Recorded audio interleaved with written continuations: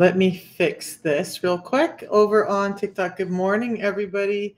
It's Misha. I am trying to fix an error over here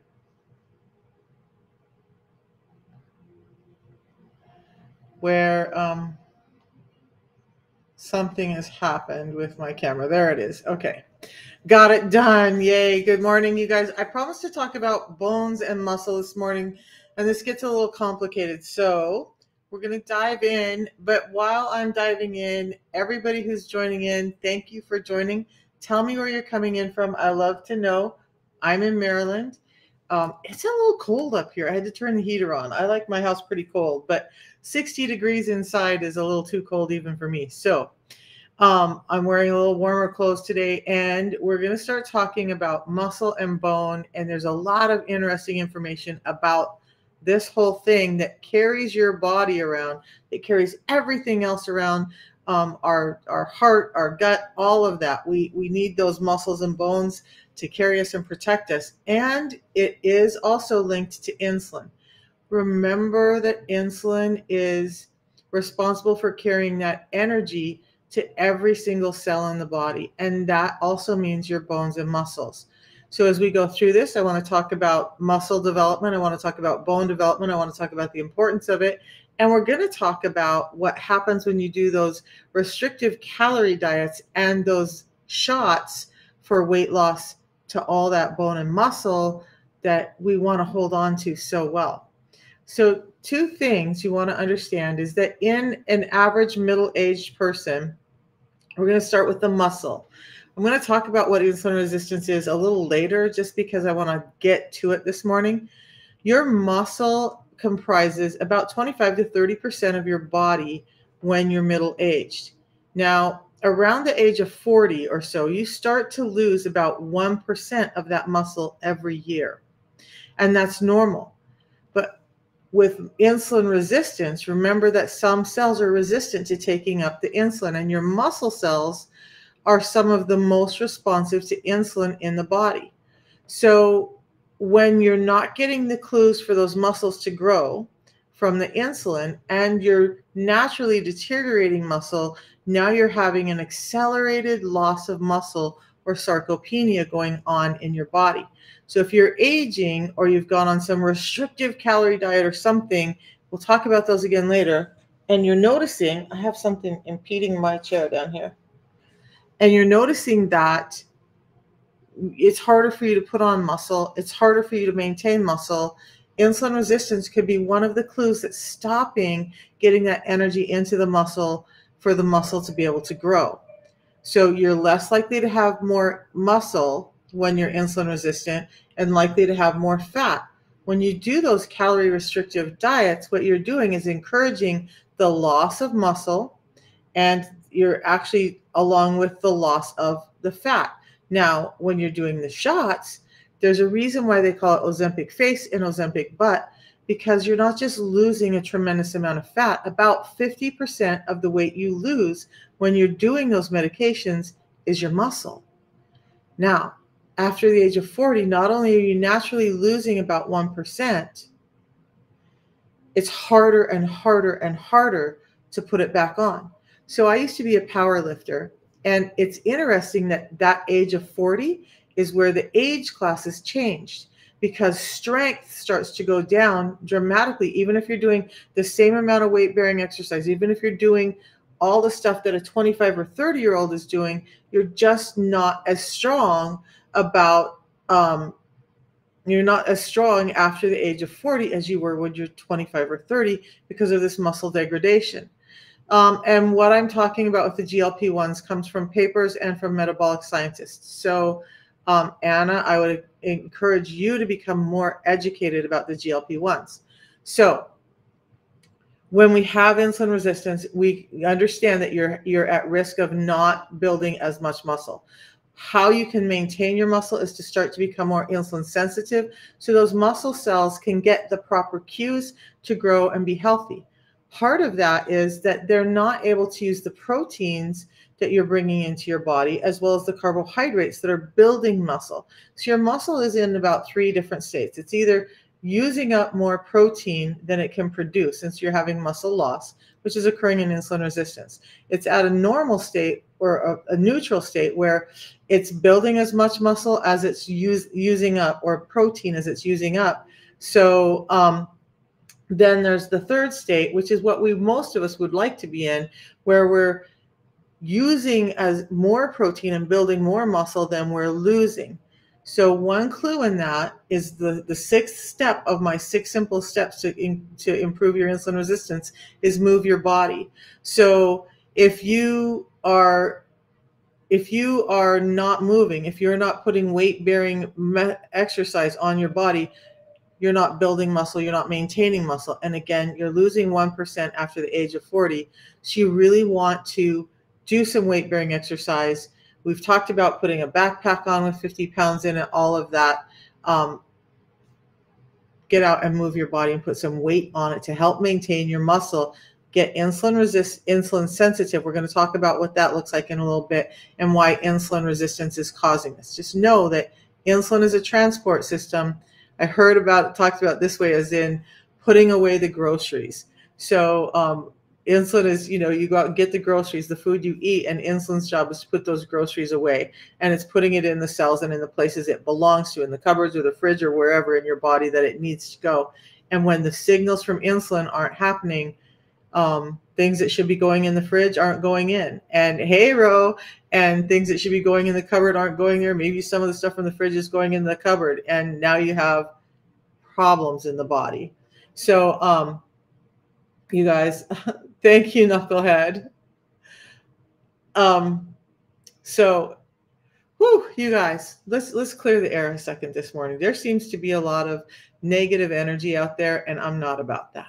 I'm not about that. You want to make negative comments, you want to make negative stuff, take that mess and go somewhere else because it doesn't belong here. Now, with bone, I want to talk about bone. There's so much to know with bones. Now, there's not as much study about bones and insulin resistance as there is. I just realized there's some water damage on my ceiling, as there is with bones. But what we can know about bones, and this is going to get, we'll talk about how to get it better in just a second, bless Barbie. So bones, there's a number of things in your bones that are making them stronger. I do want to talk about this though. An insulin resistant person is heavier than a non-insulin resistant person, generally because they're carrying more fat. So what they found is in Caucasian people who are overweight, they have bigger bones, more bones, right? So you would think stronger bones, but actually their bones are more brittle. So even though they have more bone mass, the bones are brittle because that excess weight is most likely coming from the insulin resistance that is not allowing the bones to build stronger. So weight-bearing exercise alone and extra weight alone is not the key. That'll give you bigger bones, but it doesn't mean stronger bones. So when we look at bones, we're going to dive in because this gets a little, this is somewhat new to me. So we're going to talk about it all. So there's osteoclasts, there's osteoblasts. There are two things in your bones that are making them grow or degrade. Osteoclasts are making your bones grow. Osteoblasts are degrading them. Now, in a normal situation, if you think about like remodeling a house or cleaning up a house, so the osteoclasts are like painting new tissue onto the bones. The osteoblasts are stripping old tissue off of the bones. So the osteoblasts are stripping away old bone. Osteoclasts are putting more new bone on. So it has to be in balance, right? Because we don't want to paint on a dirty structure. So osteoblasts are cleaning up that surface, while osteoclasts are encouraging the new bone structure. With insulin resistance, those are no longer in balance. Maybe you have too many osteoclasts and you're painting on more bone than it should be. So you have flaky, brittle bone. Maybe you have more osteoblasts, which is more common, and you're not getting, the bones are degrading quicker than they can build. Yes, skin takes can go away, and we'll talk about that in a second. Now, with the osteoclasts and osteoblasts, there's something called osteocalcin. And so that's part of where we're taking in calcium. And this even relates to insulin resistance, in the fact that osteocalcin has to be in order. There's two types of osteocalcin. One feeds the osteoblast and one helps the osteoclasts. And if they're out of balance, again, your bones are not getting the nutrients that they need to be able to build healthy. Fibromyalgia, we're going to talk about that too. We can talk about that too. Now, so that's just kind of like a super broad overview of bones and muscle, but I want you to understand that your bone health and your muscle health are very much linked to your insulin health.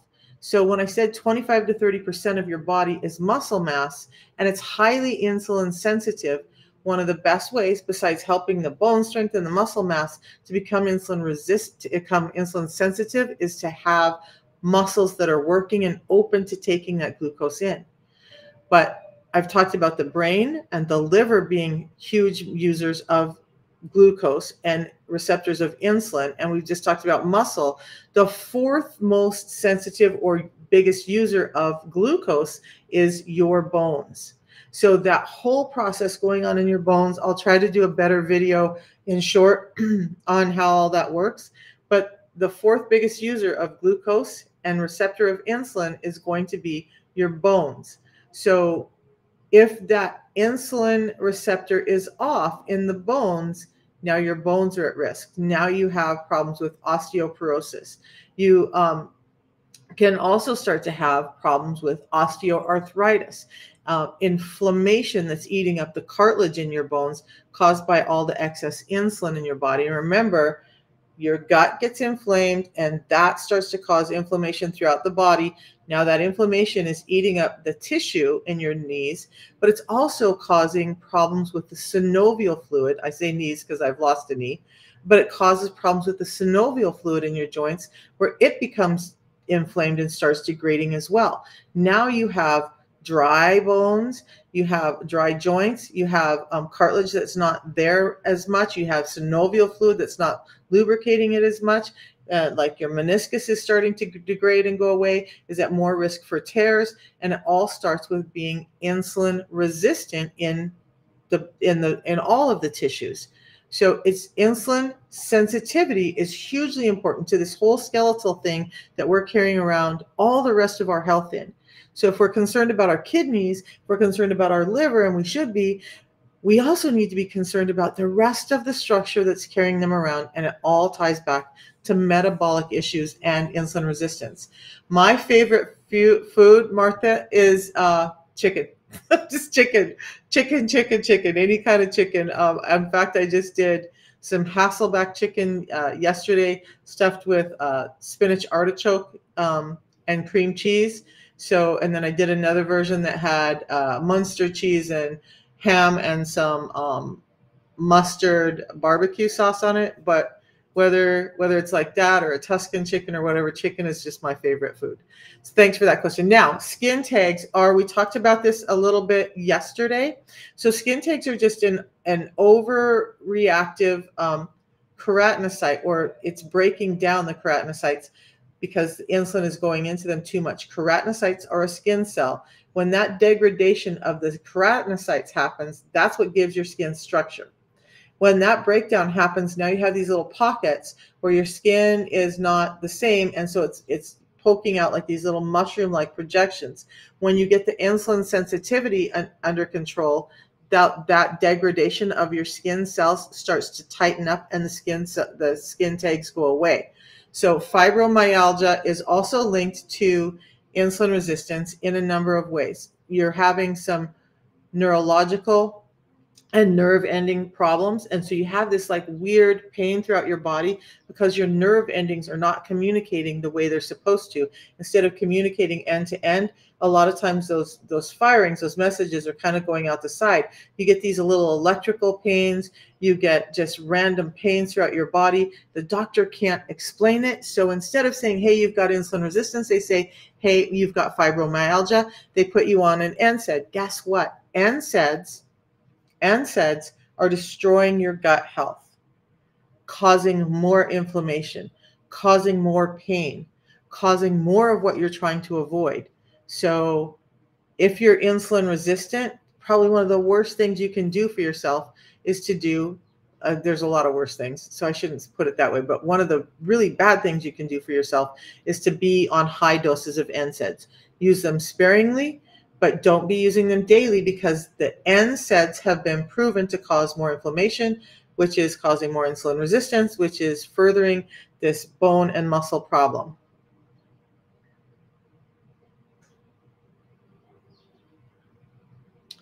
Bones cracking. So I need to know if you're talking about bones cracking, like are you talking about joints popping and cracking, or are you talking about your bones actually breaking or cracking? I need to know the difference between that.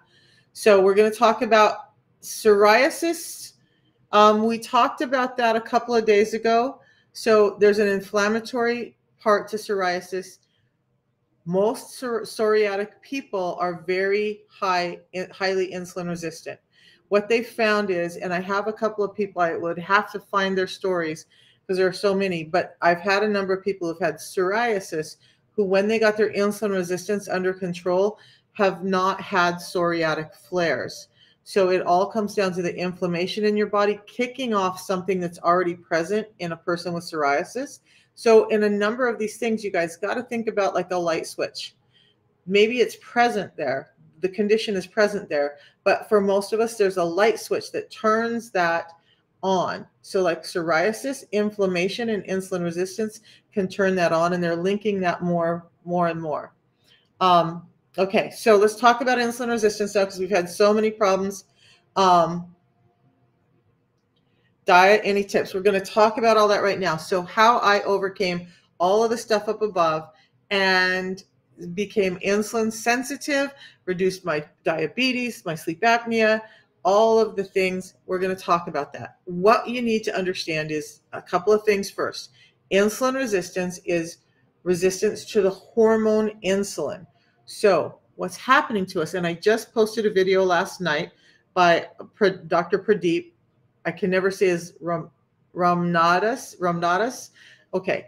So he's a cardiologist, and he talks about insulin resistance a lot. But like he said in that video, what's happening is we're eating too often. We're eating food that's been so modified and so manufactured, whether we're talking about our organic foods or even our grass-fed beef. Sorry, people, but that's even changed much. And our raw produce, that's all been changed, modified, genetically modified. So those foods are turning into glucose more quickly or causing inflammation more quickly in our body than ever. And yet we're pouring more and more and more and more and more of it into our system. So especially sugar. There are a number of things that can cause insulin resistance: injury, repetitive surgeries, other causes of inflammation in the body cause insulin resistance. Insulin resistance causes inflammation. What we're going to talk about is sugar. So for most of us, sugar is one of the biggest causes of insulin resistance. And that sugar is coming because even with our natural foods, fibers have been stripped away. So now fibers help us slow down the delivery of those carbohydrates or sugars, glucose, to our system. Our system needs it. Our brain needs it. Our muscles need it. Our bones need it. But they need it in the right amount. If you went to fill up your car, and when the tank filled up and it started spilling all over the ground, do you stop putting gas in your car, or you just continue to pump that gas in and hope that, the more gas you put in, the longer you're going to go? Meanwhile, that gas is spilling all over the floor. That's what we're doing with our food. We don't need as much as we're eating. We don't need it as often as we're eating it. And we need to have times where we're just not eating. Like Dr. Pradeep said, genetically, it's been thousands of years that we've been in this fast and feast phase of life, where our ancestors went out to hunt. I'm Native American, so they would go out and hunt. There would be times of real leanness where there's very little food. And then there would be times where they would go out and hunt and bring a lot of food in. But even at that, it would take days to strip the animal down, to cure the meats, to cook the meats, all of that. So we just didn't have food that was readily available all the time. Our genetics have not changed as rapidly as our food environment has changed. So we're eating too much. too often, and foods that are turning into glucose too quickly in our system because things like fibers have been stripped out. So how you want to become insulin sensitive for the majority of us is this. It was 6 simple tips, and there's an ebook in my links in my bio that you can get this ebook. So fiber first before you eat, every time you eat. I'm going to show you what I did. Then you want to prioritize protein. Muscles need protein. And remember, heart, liver, kidneys, your intestines, those are all muscle tissue. They all need protein to be healthy. So fiber first, proteins, and about 50% of your protein, the meat that you eat, and I'm going to talk about meat because I'm a carnivore, about 50% of that goes into glucose production. It's not just protein. So you can have an insulin spike even with protein, but it's far less than it is with carbohydrates. Fiber, protein, and then fats. Now, this one gets controversial, right? But when I'm talking about saturated fats, yes, saturated fats, things like extra virgin olive oil, avocado oil, coconut oil. Can you overdo them? Yes, absolutely you can. You can overdo anything. But fats need to be paired with protein in order for the proteins to metabolize and build properly. And if you do those 3 things, you're going to stay fuller longer, and you're going to keep your insulin levels lower more consistently. So proteins are the most satiating of all of the 3 macronutrients: protein, carbohydrates, and fats. Protein is the most satiating, only spikes your insulin about half as much as a carbohydrate does. Carbohydrates are the least satiating. Our diets are primarily carbohydrates. So we eat, it goes through us really quickly, it spikes our blood sugar, it spikes our insulin, and then we're hungry again. And then there's a whole other things on the backside that are happening when we start to become insulin resistant, besides the gut microbiome being off, whole other topic, right? Fats are the second most satiating of those three macronutrients, but they don't spike your insulin. So fiber first to help deal with the carbohydrates, protein, fats, and then limit the carbohydrates, especially the processed carbohydrates. Okay, you want to focus on carbohydrates that are like dark green vegetables that grow above ground. Am I saying you can't have potatoes? Am I saying you can't have fruits? No. But get your protein and your fats in first. How do I get my fiber in first without doing all of that? I'm going to show you in a second.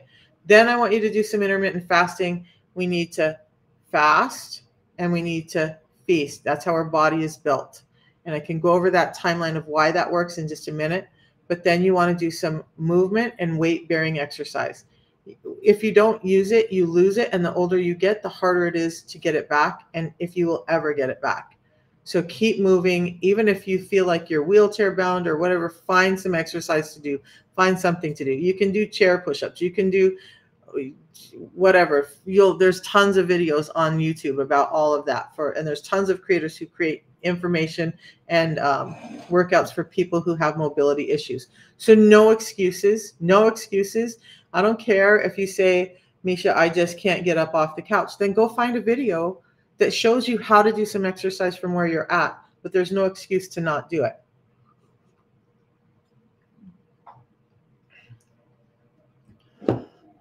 So what I do, I just drank my tea and the ginger hit today.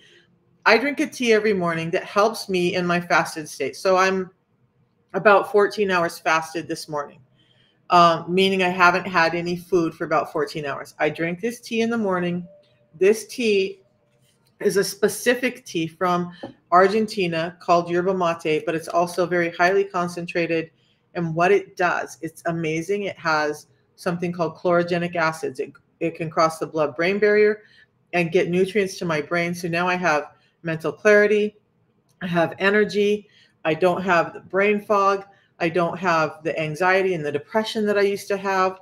But it also is helping in a fasted state, helping you produce ketones, the little messengers that tell you to burn fat for fuel. So metabolically, it's really great. But it also has antioxidant activity in it. It has anti-cancer activity in it. It has anti-inflammatory properties, and it has neuroprotective. Those little nerves in your brain, it has neuroprotective gene expression that goes on to help stop all that misfiring in the brain. My blood pressure went from 180 over 150 down to 110 over 70 now. And that's all I really changed. So this tea I drink every morning. I have it hot, but I also have it cold later. So when I'm done with this and I'm making my calls, I'll be having an iced one. I like it hot in the morning, and it works better for your metabolism when it's hot. For fiber, then what I do, tea in the morning gives me all of that.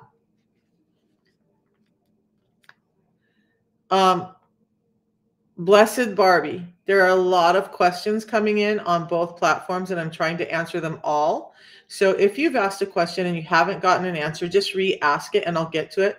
But I need to answer. I can't give a 30-second answer to some of these things. So I'm doing the best I can, and I invite you to just ask it again. So what I do for fiber, because most of us are supposed to be getting in 30 to 40 grams of fiber, and we're just not.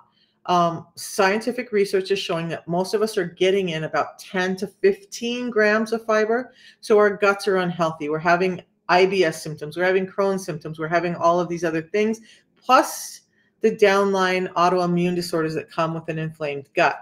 So I aim to get in 30 to 40 grams of fiber every day.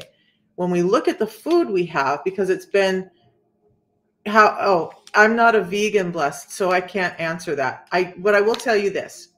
The 6 Simple Steps ebook. So go to my profile and then click on the link. There's a whole landing page. I'll show you that. There's a 6 Simple Steps ebook that's free for everybody.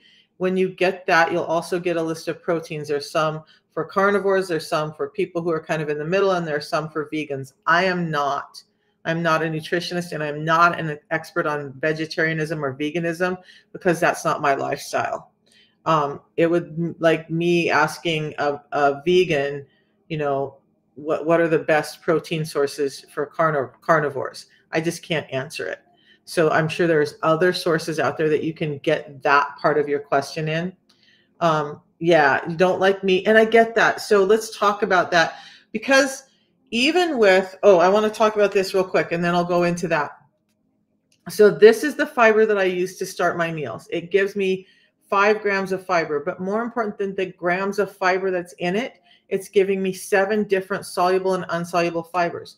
It was spent 20 years in developing this, and the guy who wrote this book helped develop both of those products for metabolism, right? So this helps your blood sugars be more, I call it time released. So when I do eat a meal now, I won't eat again, because I'm going back to a 36 and 12 fast. So I'm fasting every other day to kind of fast like our ancestors used to be, like fast like we're built to. And I just do better because I have ADHD, so I have impulse control. It's better to just take it away. All right, when I do eat, I'm going to have, that was a side topic.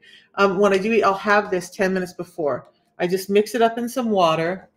You'll get a little bottle like this. I mix it up in some water, shake it up, drink it down, wait 10 minutes while I'm cooking, then I eat.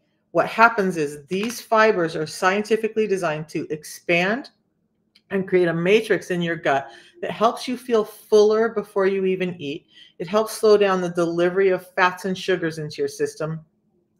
The system has a 90-day money-back guarantee, and one of the guarantees is it will help reduce your A1C, your blood glucose, and your lipids within those 90 days if you use it consistently and follow the steps I'm telling you.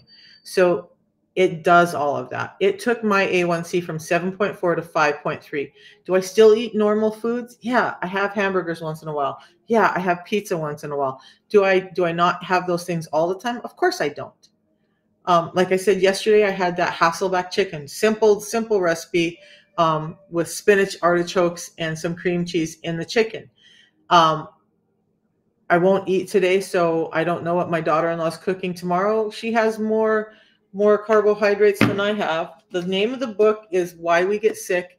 On that same profile link, and I'll get it over on Facebook and YouTube, there is a link to find the book, or you can just go Google it. I don't sell the book. It's just I have some of the books that I read and get a lot of information from. This is where I started. When I got better from insulin resistance, I heard a lot about this book, and I've actually had the pleasure of meeting this man and sitting in some teaching with this man and being able to have him answer some questions for me. And brilliant, kind, generous man, and so smart. It's just so brilliant. But the book is Why We Get Sick. Also, just a little plug for him because he's such an amazing man. He has a book coming out on July 9th, How Not to Get Sick, and it will have recipes in it. In this book, he also has some of those protein sources and food sources listed in here. So that's all in the back of his book. The orange powder package, you guys can just get it. So it's called the Feel Great System. But I want to tell you this. If you go to Amazon, eBay, Walmart, you're not getting the guarantees. The company doesn't cover that. There are no authorized distributors. We keep trying to get them off, and Amazon really shouldn't be letting them on, but they do. When you use my link, I'm an authorized distributor, so that means you're getting connected directly to the company. You get those guarantees, the 90-day money-back guarantee, a quality guarantee, and a low price guarantee. There's not one person that I've spoken to who bought it on Amazon who paid less than they would have paid if they got it from my link. Then when I see that come through, you start getting texts and emails from me. I spent my evening last night texting back people who have been on the system for 3 months, who've been on the system 1 week, whatever. You guys get to text me, call me, we get on the phone, actually get on the phone and talk about it if you need the support. So a tea in the morning, a pre-meal drink before anything I eat. So you get 30 of these, 60 of these, 90 packets in total in that kit called the Feel Great System. That's all I did to reverse my insulin resistance. Let's go back a little bit because I was so sick. I had all of that, except for psoriasis and eczema. My doctors were cycling me through medications. Yes, insulin resistance either causes or exacerbates all of these issues. When you listen to someone like Dr. Fung, Dr. Pradeep, Dr. Bickman, they will tell you that almost every disease and disorder that we suffer from today that's lifestyle related, and almost all of them are, they're all linked back to a metabolic disorder, which is linked back to insulin resistance or insulin dysregulation in the body. So, and where does the insulin dysregulation come from? The food we eat, for the most of us. Now, I had head trauma that can cause insulin resistance in the brain. I've had multiple surgeries because I've had multiple injuries. Every time you have inflammation and surgeries, it can cause that inflammation that starts to exacerbate insulin resistance. So it's not always the start of it is sugar, but sugar is what's keeping you insulin resistant. So how I take them every day. So this is food, this is sustenance, just like the food I eat. So even now in a fasted state, I'm drinking my tea. It depends on the day. Sometimes I'll do the fiber during my fasting state just because there's prebiotics in here that are helping build my probiotics, helping my gut reset, helping my gut build healthier microbiome. So I use both of them. Now I've taken this during a long fast because I haven't done past 10 days, but I've done 5, 7, and 10-day fasts just to see what's going on and to help my body, help my liver clean up. But I've taken this during the fast and my ketones actually went up. Why is that important? When we're measuring blood glucose, what people are not understanding is that you have glucose available in your system even without eating. Because when you're converting stuff back out of the liver, when you're converting back out of your fat, that's turning into a simple sugar called glucose that gives your body energy. Now your glucose level goes up, you haven't even eaten. When I hadn't eaten for 5 or 10 days, I could watch my glucose levels rise and fall in this nice little pattern. My ketones, when they come out, that's telling me I'm in a fat burning state. What does that mean? Insulin is present to when you have blood sugars present. And this gets a little gray for me too, so I'm going to have to do some research on it. But when you're eating food and you're getting those insulin, that sugar level up, your insulin level goes up. When insulin is out, you cannot produce large amounts of ketones, maybe very, very tiny amounts. But your insulin is preventing you from burning fat, from breaking down fat, because insulin is like a hoarder. It wants things to grow and it doesn't want to let go of anything. So as long as you're eating constantly, the insulin is up and it's hoarding. Now, when the insulin goes down and the component hormone called glucagon, which likes to eat things up, comes out, Now, hey, Kat, you can have ketones being produced. Ketones won't be produced in large amounts when your insulin levels are high. Insulin stops that. So why do I check ketones more than I check blood glucose, especially in a fasted state? Because I want to see if my ketone levels have come up and they're up in a fasted state. The moment they start to drop drastically means I've done something to spike my insulin. Now your ketone levels are going to rise and fall a little bit too, because remember, glucose is being pulled out of your liver, out of your fat, and so that's going to change a little bit. But if you have a drastic change in ketones, you've spiked your insulin. Yep, high insulin means you have high sugar in the bloodstream. Some people have noticed when they start the system, their blood sugars go up. That can happen in about 30% of people. It's a phenomenon that I can't quite explain, except for that you have so much glucose stored, or glycogen even in the liver. Glycogen is glucose molecules that are bonded together in these little packets that the liver breaks down and redistributes. But as that starts to happen, your glucose levels can rise. And if you're really sugar dependent, your body's like, oh no, I need sugar. I need glucose. I need a lot of glucose because you've been feeding me a lot of glucose for a long time and I don't know what to do without it. So it can take a while for your body to regulate so that your glucose levels can normalize and you're not getting these high insulin spikes. I hope all that makes sense. Sometimes I think in my head and it doesn't always come out the way I want it to. So how often? I drink this every morning. I actually now drink 2 a day because it's giving me nutrients, the tea. It's giving me nutrients. It's giving me all of those positive properties, energy, mental clarity, but it's also delivering a whole lot of essential nutrients. There is a tab in my YouTube called The Tea, and I'm starting to put videos in there about how the tea works, why it works. There's 13 benefits of the tea, and those videos are all going in there. There's a couple in there now. Go look at those. I lost his name now. Neuroscientist, big guy. Anyway, there's a video in there from him on the properties of chlorogenic acids. By the way, the tea, why I choose this instead of just a bagged yerba mate tea, let's talk about that. The chlorogenic acids, the stuff that gets across the blood-brain barrier, there's 375 more times more of that in this packet than in any standard bagged yerba mate tea. Sorry, somebody said yerba mate, a doctor, and now I'm stuck saying yerba mate, but it's yerba mate. So 375 times of that one component in this tea than in normal bagged tea.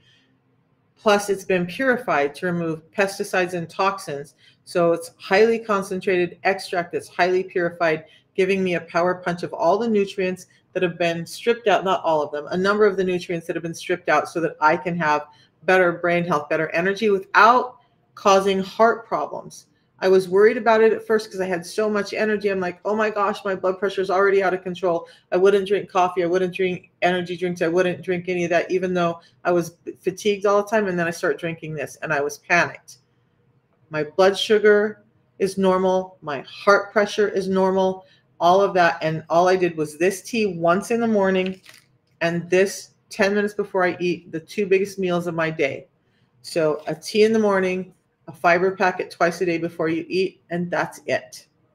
That's how you take it, in water. And the other great thing is I stopped traveling this last year because I just got tired, guys. I love traveling, but I got tired. So I will be traveling again this year. When I'm traveling, it's really nice because I just put these in my carry-on. I put them in whatever purse I'm carrying. Easy, easy, easy. It doesn't matter where I'm at. In the airport, I can grab water in this. And in a gas station, I can grab a bottled water. I pour it in, shake it up, and I can take it. I don't have to worry about steeping anything. I don't have to worry about any of that. Again, 7 different fibers in here. Vitamins, minerals, phytonutrients that are all good for heart health. And thank you for all the loves. Whoever's sending me those, I really, really appreciate it. That's all I did, you guys, to help with my insulin resistance. You can get it in my profile link, and that's what changed my life and helped with it. What is his name? Dr. Bickman, Bikman. Do you think eating your blood type will help with insulin resistance? Pebbles, I absolutely believe in eating for your blood type. I have a book by Dr. Yao.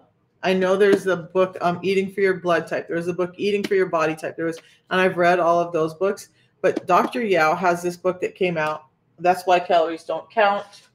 This one is the one I was looking for. I have books all over my house. Gene eating. And so he goes over that. Like, my history, predominantly from my dad's side, is Native American from the Great Lakes of the U.S. So lots of cranberries, not a lot of other stuff going on, but meats. So it explains why I tend to crave that high protein more, and why I love cranberries. It's in my genes. Now, if you're Mediterranean, you may need more fish. Your genes are going to regulate or dictate what kind of foods you need. So some people may lean more towards vegan. Some people may lean more towards just pure carnivore. Yeah, I think that eating for your blood type definitely helps with getting your system in its entirety under control. This is called Balance. And again, you're going to get it in my profile link. Do not go to Amazon, eBay, Walmart. You will pay more. You won't get the guarantees. And we found pirated and expired products there. Just save yourself the time and money, please. And if you don't, please don't yell at me later, because I've warned you. So let's come back. The gut. So insulin resistance causes some inflammation and gut microbiome issues. Absolutely. And the system that I use helps rebuild that gut microbiome. Does the tea make you jittery? No. There is no free sample of this. The ebook is only through email. Yeah, Pebbles. So I'm not sure what region you're from, but predominantly most of us Native Americans are going to lean more. Yeah, and I'm O positive also. So we're going to lean more towards a carnivoristic diet, although I do find, for me, some benefit in some of the vegetables and stuff. I don't eat a huge variety of them. I just don't feel like I thrive on them. I tried to go vegan for a while. Did it for a little over a year and felt like my health was getting worse. So I went back to eating meat. I did it for spiritual reasons, but my understanding has expanded a little. All right. The tea does not make you jittery. This is not eating for your blood type. It's gene eating, but it goes over similar information. Giles, Yao. These books are also in my recommended reading, my recommendations page. If you just go to my profile, I'll drop the link over here. If you go to the profile, there's my recommendations. So you'll see, like, I have no gallbladder. So the bile and the digestive enzymes that I take and all of these books that I reference a lot are in that my recommendations page. Okay, so fast is for how long? Let's talk about that. The fast, all the orange packet, how is that before meals? If so, how long? So I drink this 10 minutes before. You'll get a bottle like this, and you don't get that on Amazon, eBay, Walmart, by the way. You get a bottle like this. Now on the back it says Balance here and Unimate here. I put more water in for my Unimate. I usually drink my Unimate when it's cold in about 20 ounces. And less than that if it's hot. Okay. Now the Balance, it has about this much. And a lot of people have troubles drinking this much water before they eat. I'm one. So I mix up my water between these two lines on the front. So about that much water is what I put in mine. So then I just pour this into the water, shake it up, drink it down. 10 minutes before is the golden rule. 10 minutes before allows your digestive enzymes to start reacting with those fibers and expanding them so that they make that gelatin mass that starts to fill you up and allow you to feel satiated before you eat, so you're less likely to overeat. It allows that matrix that's built, and I'll talk about that in a second, that helps encapsulate those sugars and fats, slowing down the delivery of them into your system. This, not that other canister stuff that you'd have to, like, you guys, do you want to really carry a canister around and try and scoop out enough to pour in and get one type of fiber? This has 7 different soluble and insoluble fibers. I'm going to explain that in a second. And again, it's a packet. I tear open, pour in the water, done. 5 grams of very specific fiber that help with all of that. And the flavor on it's really light, and you're chugging it down anyway.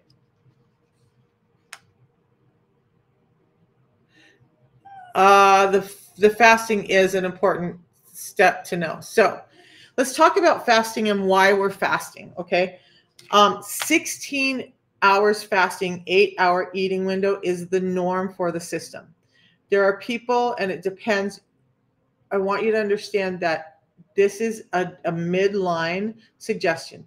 Some people who are very active may only fast for 12 hours. Some people may be doing OMAD. Some people like me, because I've had insulin resistance for a long time, have a lot of health issues to still overcome. I play with a little bit longer fasting.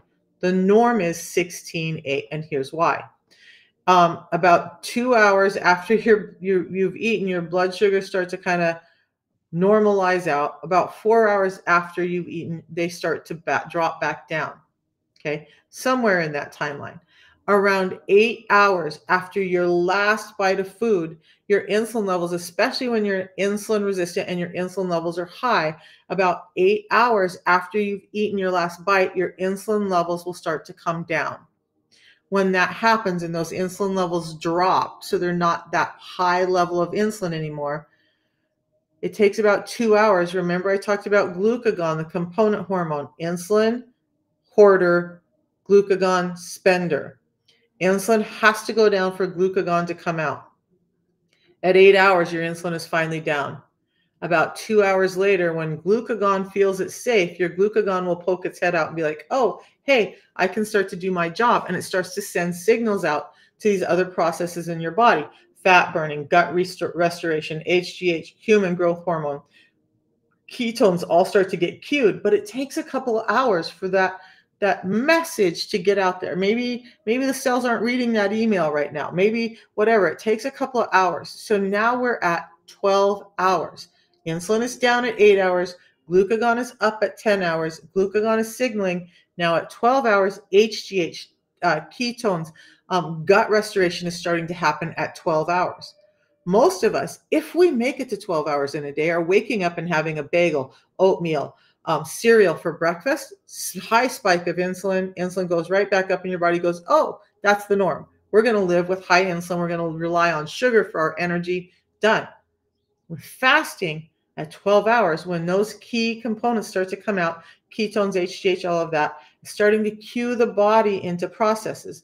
The gut starts to reset. Your gut microbiome starts to clean up. Some of those negative bacteria are being starved of the sugar that they love so much, and the good bacteria can start to be rebuilt more naturally in your system. At about 14 hours, when all of those processes have begun, you really start to get into a fat burning state. So if you're looking at fat burning and turning over some of that junk that your body's carrying around, 14 hours is when that starts to occur. That's why we do 16 hours, because now you have a good 2-hour window to do all of that in. If you want to go longer once in a while, that's great. I encourage that. I do that. That's why I'm doing a 36-hour fast today.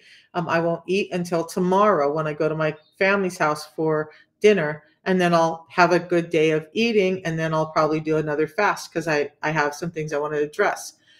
So 16 hours of fasting for all of those processes to happen, and then an 8-hour eating window.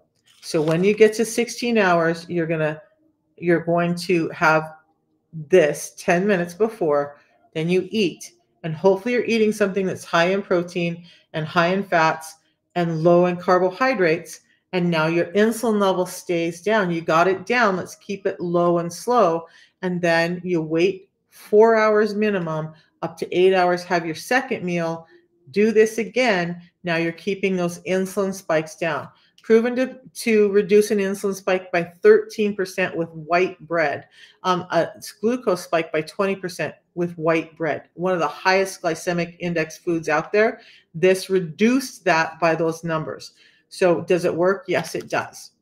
Does it give you free reign to have bagels and croissants and donuts and ice cream and cake and rice and bread all the time? No, it doesn't. Let's be real. I hope that, does that help explain the fasting part?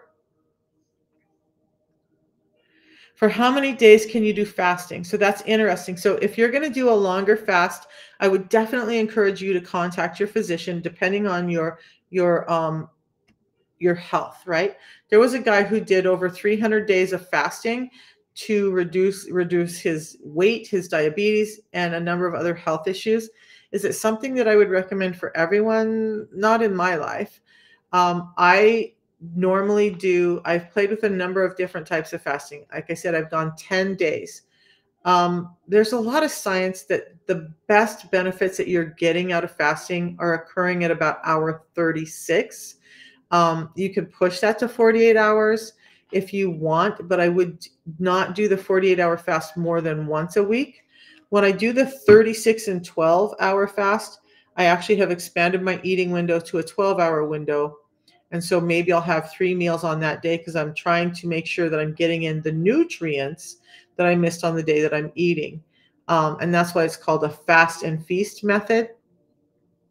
Um, it depends on what you're trying to do. Dr. Fung works with people and has them fast for much longer than 10 days, but that's under medical care. And he's closely watching their blood sugar levels and a number of other things. 16 and 8 is perfect to start. Okay, 16 and 8.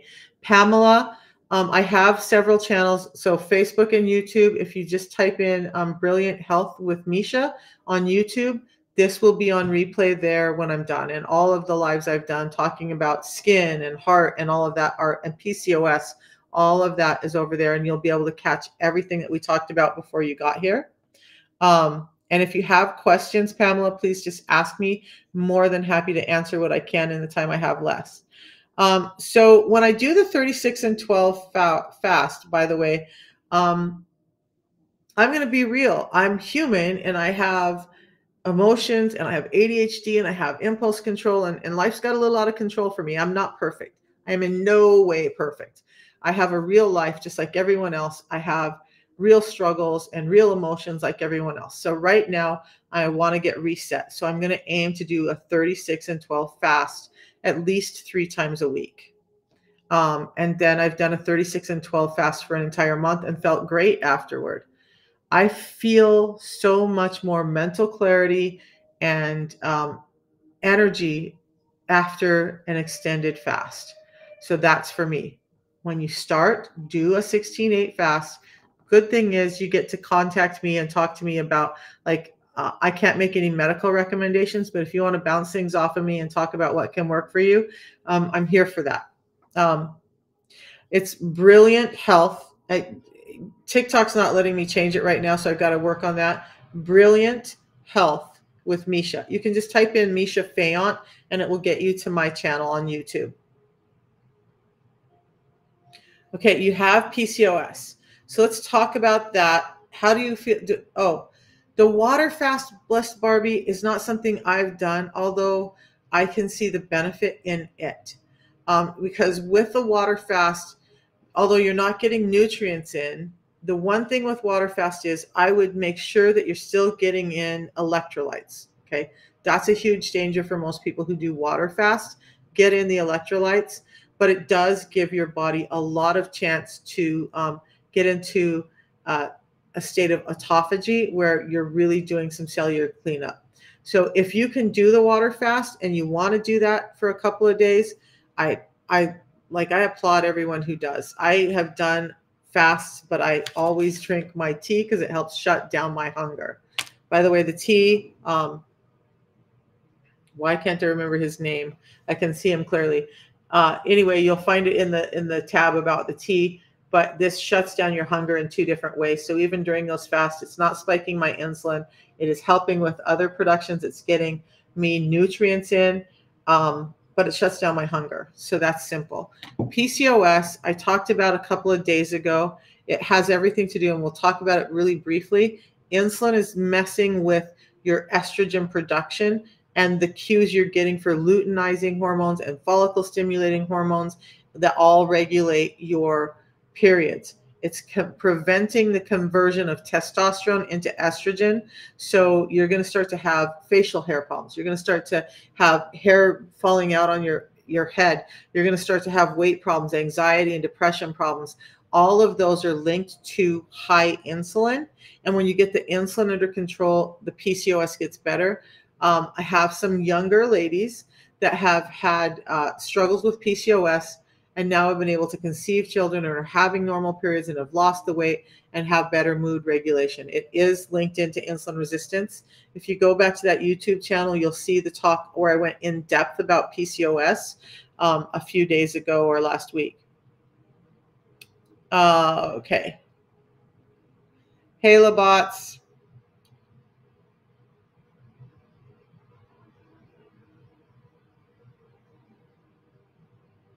T. Gandhi. I don't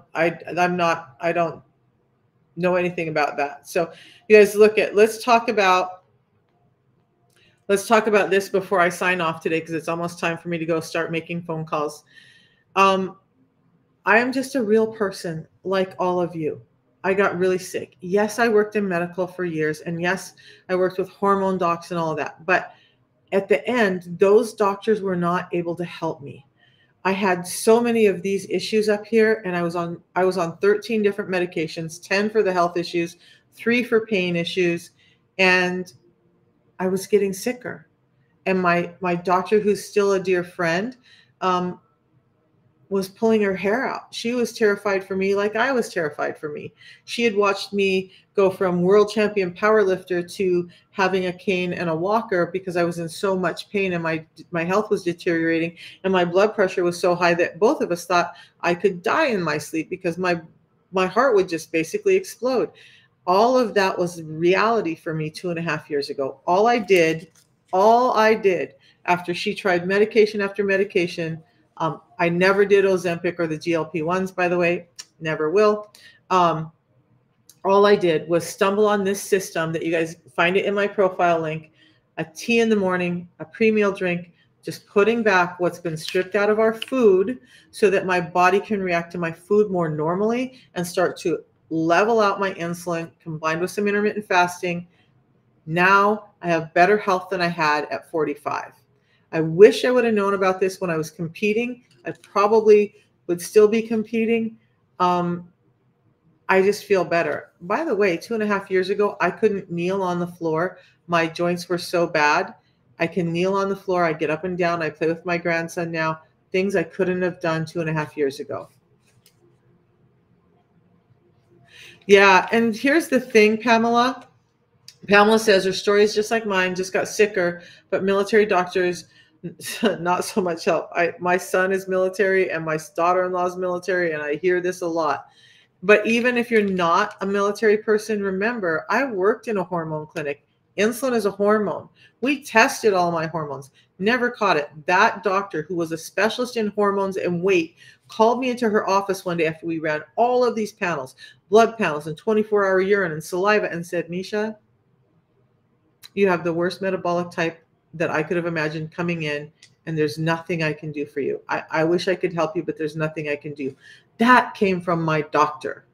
Do you know how devastated I was when I'm working for her and at lunchtime I'm running out to my car, kicking my seat back and falling asleep because my cortisol levels were so out of whack because all of this was happening. I was fatigued. I was tired. I would fight to get through the day, and then I would just crash. And she's telling me there's nothing she can do to help. This helped.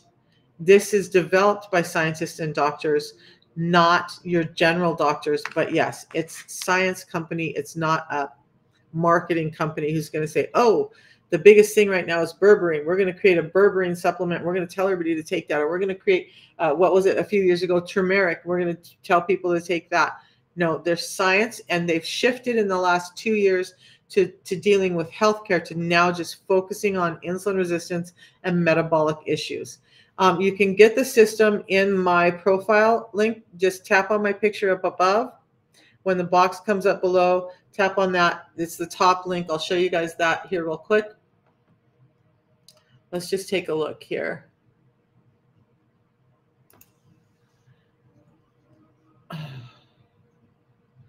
You guys, look, I get it. I'm not trying to gatekeep, but I'm trying to protect you. So I have had a number of people who wanted the system, who bought the system, who said, Misha, you didn't call me. They ordered on Amazon, eBay. I have no idea. You don't get any of the guarantees and you're paying way more. So if you want me to help coach you, if you want me to help you through all this, you got to use my link. On TikTok, this is what it looks like. You're going to click on this link. When you do that, it's going to take you here to this page. And this page, the system I use right here, which is called the Feel Great system, you're going to just click on that and it's going to take you to the order page for that. But when we go back to that, and you'll know that you got it right because it'll have my name at the top, Michelle Fayon. Now, the ebook that I talked about right here, 6 Simple Steps. See that? That's free to you guys. There's a website. Those of you guys who just caught this, there are some success stories in there. There's my story in there. There's tons of information about the products there. Please go utilize those resources if you're on the fence and look at. Contact me on WhatsApp, on YouTube, Facebook. You guys have been seeing my numbers scroll across. Contact me on WhatsApp. Click that. Send me a message. I do answer. Okay. So I hope that helps answer all of that. And you guys, we're going to be talking about heart health tomorrow. So I'm going to go over how insulin resistance impacts your vascular system and your heart health, and how it is said to be 95% of what's causing hypertension.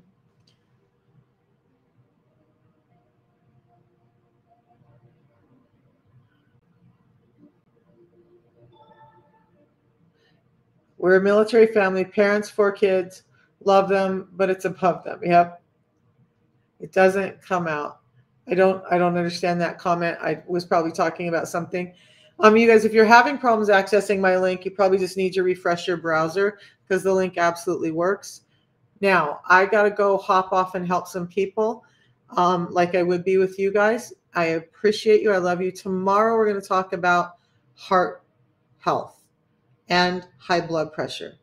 This helped my blood pressure, did not cause it to be worse. Somebody asked about jitters. No, it doesn't. There are 3 things that are attached to the caffeine molecule or combined with the caffeine molecule in this specific tea called adaptogens that allow you not to have that jittery effect. In fact, the energy you're getting from this is because it's helping you burn fat for fuel, especially in a fasted state, and it's getting important components to your brain, so your brain now has health. Please answer yes. I don't know what the question was.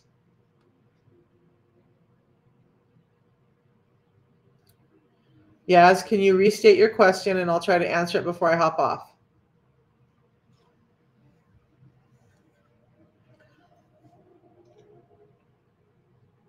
Because I didn't see a question from you, Yaz, at all. So if you have a question, you need to state it before I hop off. Otherwise, I'll be back in the morning. Sciatica. Okay. So sciatica there are a lot of causes for sciatica. But there is a nerve problem with insulin resistance that can exacerbate that sciatica or even kick it off. I've broken my tailbone 6 different times. Guys, I've had about 20 broken bones across my body. I have over 130 inches of scarring from injuries and surgeries. That's part of my insulin resistance problem in the first place. But sciatica. I had such bad sciatica that it was unbearable, right? Hard to walk, hurts all the time. I have a sciatica flare up every once in a while, especially when I'm getting in too much sugar and I know it. But getting my body insulin sensitive so that nerve firings are happening more properly, so that whole pathway is not on fire and misfiring, has helped dramatically. Is it going to take sciatica away completely if you've had your tailbone broken 6 times like mine? Probably not. If you have also sciatica, understand you need to move and stretch. You need to get some balance back in your body. There's tons of videos on YouTube, not the specialist on that. But yeah, my sciatica pain and just overall fibromyalgia joint pain, I was taking either hydronorco or gabapentin every night, sometimes an NSAID, cycling through those things just to get the pain levels down enough that I could try and sleep. I don't do that anymore. I don't have a bottle of pain medications by my dresser. I would just Google it. You guys, one of the biggest skills we can have today is learning to just how to ask simple questions of Google and then knowing what are good sources. So if you just type in Google how to relieve sciatica pain or exercises to relieve sciatica, you'll come up with a number of things and you'll find someone there who you resonate with and can tolerate, because I can't tolerate some people. Some creators, whatever. But just use Google a lot for some of those things. I can help you with understanding the links to insulin resistance because that's what I do. All the outlying stuff. Look, I'm 60 years old. My brain is so full of stuff. I don't know how much more I can cram in there. So the very top one is what's for insulin resistance. What helps with the insulin resistance is the tea in the morning and some intermittent fasting. And I coach you through all of that. I also send you a video on how to do the product when you order it. So tea in the morning, it's the very top one, the Order the System I use. That link, the Feel Great system, that's where you're going to get the one that helps with insulin resistance. When you order through my link, you're getting the 90-day money-back guarantee. Guys, do this for 90 days. This is real food products. It's helping your body build. You didn't get sick in a week. Why do people think that they're going to get healthy in a week? I saw an amazing video where somebody quoted Usain Bolt. He was like, I trained for 4 years for a 9-second race. Why do we think that 1 week is going to cure everything that we built? For me, for 40 years. Yes, you can order from the Netherlands. So that link in my bio, by the way, works wherever you are in the world based on your current IP address. So if you're in the Netherlands, it's going to open up to the site that's closest to you. So you're not waiting for stuff to come from the US. You're not paying all that shipping. We have shipping sites all over the world. And yes, you can get it in the Netherlands. And I would love to help you in the Netherlands. And I have WhatsApp. You can contact me on WhatsApp and we'll be talking back and forth to help us better be able to communicate. Okay. And then we just have to work out the times, right? Because you're at a different timeline and we come up with times at work and then we make sure to contact during those times. So it's not in the middle of your night or mine, and we can get you help. Okay. All right, guys.